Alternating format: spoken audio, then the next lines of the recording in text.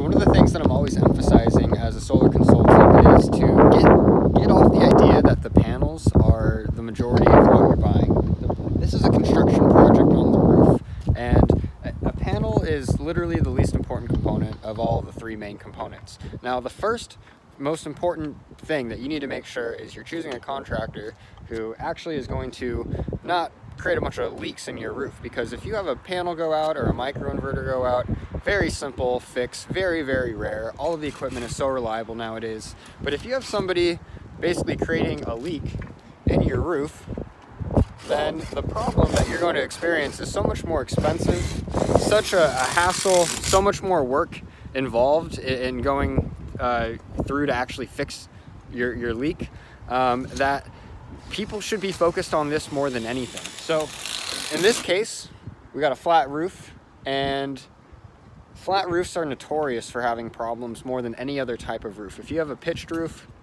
like a shingled roof, for example, then you really have a very, very low risk of having a leak, because the water, it just runs right off into the gutter or under the ground or whatever. But a flat roof, now hopefully there is some pitch to it, so it's not completely flat, but and it is draining. But flat roofs are notorious.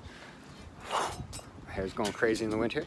Are notorious for pooling and puddling, and when you have pooling and puddling, then that just creates the scenario for water to much more easily actually make its way down through the underlayments and the torch down material and onto the decking, and hopefully not into the attic and more further down from there. So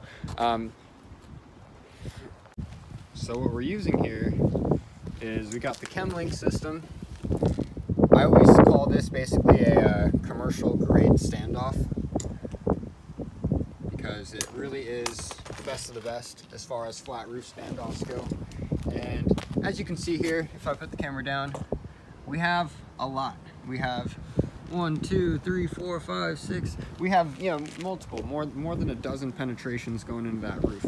And so we have 12 potential issues, which hopefully are not going to be issues if done right. But theoretically, we have more penetrations in the roof than we do even panels. So, well, you definitely want good panels. You definitely want, good, reliable, high efficiency panels. They are the least important component of the entire system.